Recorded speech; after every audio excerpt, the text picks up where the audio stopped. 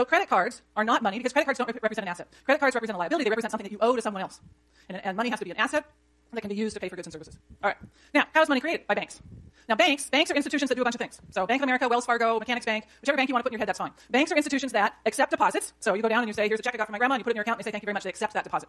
Banks make loans. You go down to the bank, you say, I want to buy a car. They say, sit right down here, we'll fill out the paperwork, and they make you a loan. Banks are institutions that earn profit. They are not charitable institutions. They're businesses whose goal is to maximize profit.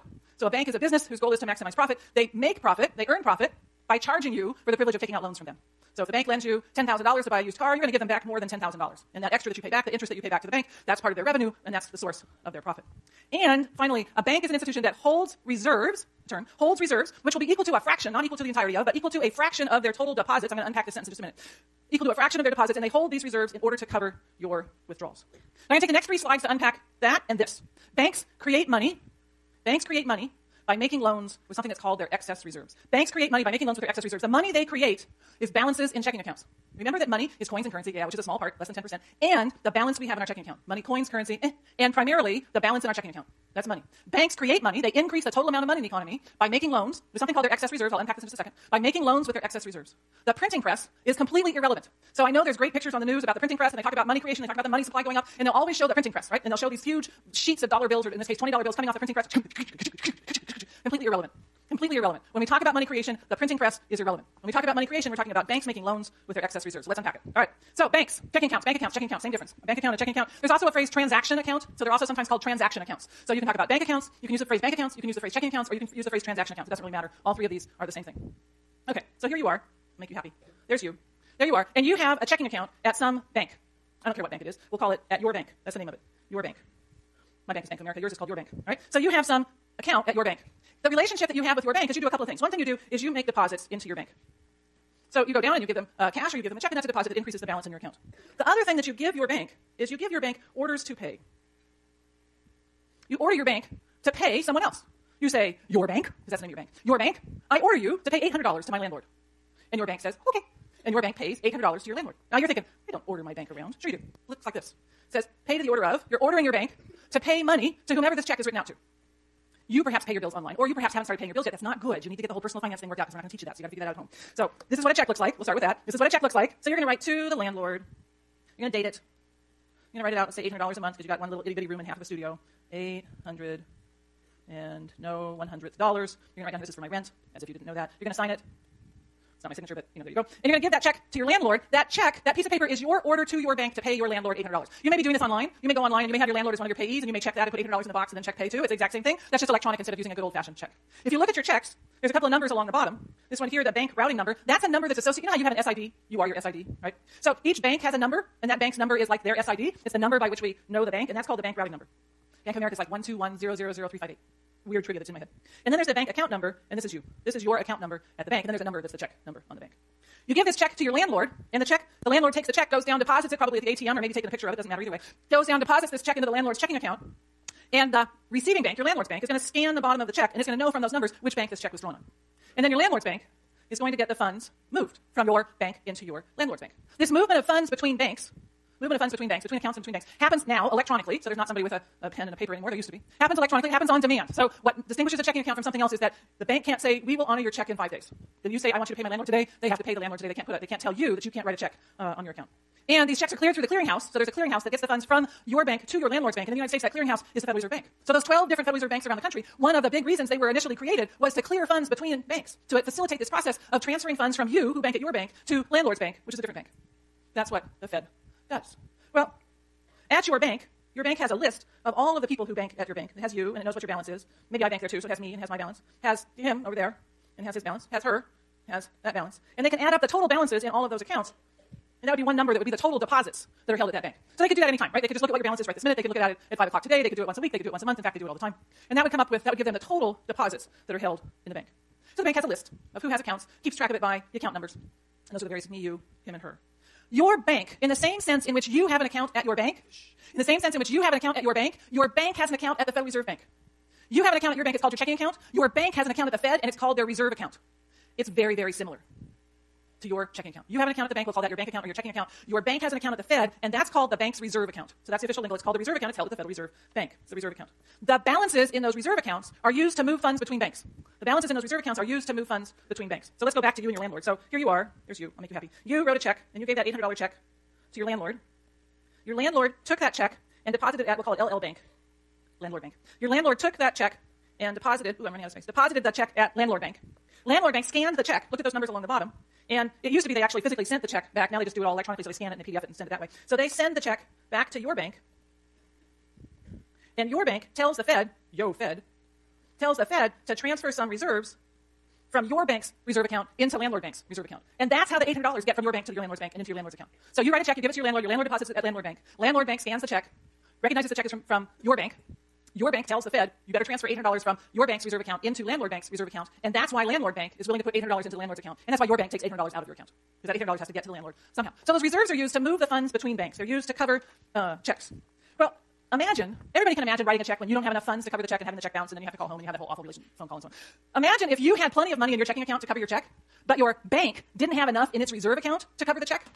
So you had like $2,000 in your checking account, more than enough to cover an $800 check to your landlord. But when they got to this point in the process, when your bank said, yo, Fed, transfer $800 to Landlord Bank, imagine what if the Fed said to your bank, yo, bank, you don't have $800 in your reserve account. I can't transfer $800 from your bank to Landlord's Bank.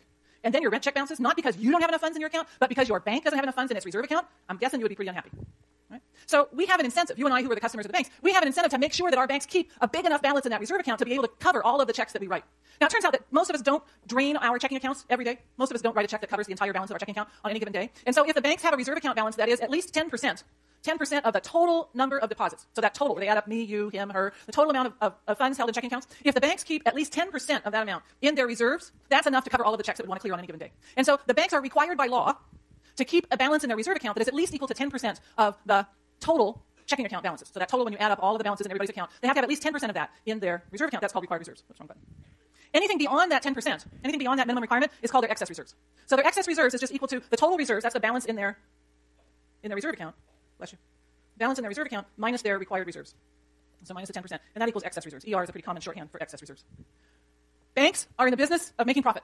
Banks are profit-maximizing institutions. They earn profit by making loans because they're going to charge you for the privilege of lending you money. Banks don't want to hold on to excess reserves. Those excess reserves are just sitting there. They could do something with that would increase the profitability of the bank. And so what do banks want to do with those excess reserves? Well, typically, what the banks want to do with those excess reserves is they want to make loans. Typically, the banks don't want to hold on to excess reserves because they're not earning anything on those excess reserves. The whole point of being a banker is to make profit. And what they can do is they can earn profit by making loans. When they make those loans, they also create money. So here you are, you're the borrower. Well, I'll make you a little less happy because you're borrowing money. So there you are. You're borrowing money. So there you are. You've gone down to the bank and you're borrowing money. And there is, of course, a very happy loan officer at the bank who's over there ready to make you a loan because they're going to make some profit off of you. And you get done with the deal. You explain the whole thing. You fill out all the paperwork. And at the very end, you're going to sign a contract, which is called an IOU. IOU, money. You're going to sign a contract that's called an IOU, or a loan document. And the bank is going to take that IOU. And in exchange, the bank is going to give you money. Now, it's pretty rare, with the exception of places like payday loan companies, it's pretty rare for banks to pay out those loans by actually giving you cash. Anybody who went down and took out a student loan to pay for fees, anybody who's gone down and taken out a loan to buy a car, they didn't peel off a whole bunch of $100 bills to you. They gave you a check, maybe it was jointly payable to you and the regents, or they increased the balance in your checking account, which you then used to pay the car company. So the way in which you receive the funds, that money there, the way in which you receive the funds for that loan is typically by increasing the balance in your checking account, and balances in checking accounts are money. So when the bank makes a loan, and you take that loan out, you sign that IOU, they're going to give you money, that's more money. That money didn't exist before, there's now more money in the economy. Question? What's the difference between a credit card payment and asking for a loan? When you use your credit card to pay for something, by virtue of them giving you that credit card, the credit card company has already agreed to give you loans up to whatever your balance is, and then you have the privilege of paying back that balance on what's called a rotating basis, revolving basis. When you use your credit card, you betcha. Yeah. If you don't pay off the full balance on your credit card every month when your credit card bill comes, you're going to pay interest probably between 15 and 30%. So depending upon what your credit record is. So, all right, so that's how banks make money. So when we say banks create money by making loans with their excess reserves, that's what we're talking about. Clicker question. Which of the following is not part of the money creation process? A, the amount of excess reserves that banks have. B, someone wanting to borrow money. C, banks making loans. D, the government printing currency. Or E, all of these are part of creating money. Which one of those is not part of the money creation process? A, B, C, D, or E? 3 seconds. 1, 2, and 3. Oh, it always, when I say 1, 2, and 3, it goes down. It was at like 94% when I said 3 seconds, and then it dropped to 86%. So the last 3 seconds, everybody clicked the wrong answer. So the government printing press is not part of the process of creating money. When the government prints money, they're simply replacing bills that have gone through the washing machine. The government printing press is about taking, you don't want one of those cruddy old bills in a birthday card. You want a nice crisp one in the birthday card. So they take the cruddy old ones that have gone through the washing machine and had all sorts of other abuse rendered upon them, and they shred those, and then they replace them with new currency. That doesn't increase the amount of money, it just replaces old with new. The money creation process is banks creating money by making loans with their excess reserves. All right, so the Fed, we're back to the Fed. The Fed can impact how much money is created. If the Fed wants there to be more money in the economy, the Fed's going to increase the amount of excess reserves that banks have. So if the Fed decides, for reasons I haven't specified yet, if the Fed decides they want there to be more money in the economy, it's going to show up in the form of checking account balances. They'll increase the reserves the banks are holding. So there'll be more excess reserves. And when the Fed increases the amount of excess reserves, what typically happens is banks will lend more, and that, of course, creates more money. If the Fed decides they want less money in the economy, the Fed's going to decrease the amount of excess reserves that are held by banks, and then the banks will lend less, and they won't create as much money. So the Fed can influence how much money banks are creating by changing how much excess reserves. Now, I said traditionally a few times, you might not have caught it, but I said traditionally a few times because traditionally what happens is that the banks, when they have excess reserves, because they're in the business of making profit, they lend out those excess reserves and they hold very little excess reserves. So here's a chart that shows you excess reserves from, I think, 1984 here on the left to 2002 here on the right, showing you the levels of excess reserves. These are millions of dollars. Oh, I have to do my math here. So 2,000 million is 2 billion. So the total amount of reserves in the banking system is down here, hugging about $1 billion. There's a few blips. There was a little blip here in 1991. Oh my gosh, that at the time was huge. I remember spending like days talking about it in the money and banking class that I taught back here in 1993 or 94. There was this big blip here in 2001. Oh my gosh, that was huge. I remember talking about that for a day or so in 100B sometime after 2001. But let me take this and run it forward, because this is just 1984 to 2002, so those big blips. So here we have the same thing. I'll start in 1984 and run it through to today. Oh, where'd they go? Oh, there it is, right there. See it? There's that big 2001 blip right there. Can you see it? Where's that 1991 blip? I don't know. It's in there someplace. It's there someplace. One of the characteristics of the crisis that began in 2007 is that banks are holding astronomical levels of excess reserves. For reasons we can't fully unpack or explain, the banks, instead of getting rid of those excess reserves by making loans and thereby making money, the banks have simply been holding on to those excess reserves. And so now we have, instead of $1 billion, we have about $3 trillion in excess reserves. $3 trillion. Remember that we have an economy that has a GDP of around, let's say, $17 trillion. So the banks are holding reserves of $3 trillion. Oh my gosh, I have to do some math here. So if the total GDP is like $17 trillion, about 20% of that is investment, give or take, 20, 17. So we've got about $3 trillion in investment spending. Most of these loans, I talked about the loans in terms of you all, most of the loans are actually made to businesses to underwrite investment spending. And so the banks are holding an amount of excess reserves that's equal to the entire amount of investment spending. It's huge. Those are loans they could have made, but they haven't. They're just sitting on those excess reserves for reasons relating to the crisis, which we'll get to. Asymmetric information, I'll talk about it more in a couple of days. So how does the Fed change reserves? Well, typically, traditionally, oh, there's that word again, watch out. Traditionally, when the Fed wants to increase bank reserves, they buy treasury bills, which are IOUs from the federal government. The federal government has borrowed money and issued a treasury bill that says, the federal government, I will pay you back. And so typically to increase bank reserves, what the Fed does is they buy these treasury bills from the banks, and they pay for the assets they buy from the banks by giving them additional reserves. So the Fed says, hey, got some treasury bills? I'll buy them. And then pays for those treasury bills simply by increasing the balance in the bank's reserve account. That gives the bank more reserves. They can go and they can lend those. If they wanted to decrease bank reserves, they would do the opposite. The Fed would sell assets to the banks, and the banks would exchange reserves for assets. So they would say, here, I've got a shiny new Chevy to sell to you. That's an asset. They don't actually sell those. And the banks would pay for those by giving the Fed back some reserves. Question? Doesn't matter, just reserves. So the balance in their reserve account. No, it's not compulsory at all. It's totally optional on the part of the banks. So the banks have a choice as to whether or not to buy or sell assets with the Fed. Not compulsory at all. All right, so let's look at the Fed's balance sheet. I told you that traditionally, is this going to work? This is only going to work if my AirBear's 2 connected, which we'll see. Hold on. Yay. Hot damn. Okay. So the link is there. You can do this on your own. I love how that explodes. I love that. Isn't that cool? I love how it does that. So this is showing you the Fed's balance sheet. The little color down here, that's the traditional. That's what they traditionally buy, is those treasury bills. One of the, you can't see the dates. This is about 2008. One of the characteristics of the crisis is that the Fed, in an effort to increase reserves, which have not been lent, the Fed has said to banks, whatever you've got, we'll buy it. So the Fed has been buying not just treasury bills, they've been buying mortgage-backed securities, they've been buying long-term treasuries. They've basically been buying any piece of paper, junk, that the banks would be willing to sell in an effort to increase reserves, which the banks aren't lending. More on Wednesday. See you then. Have a good day.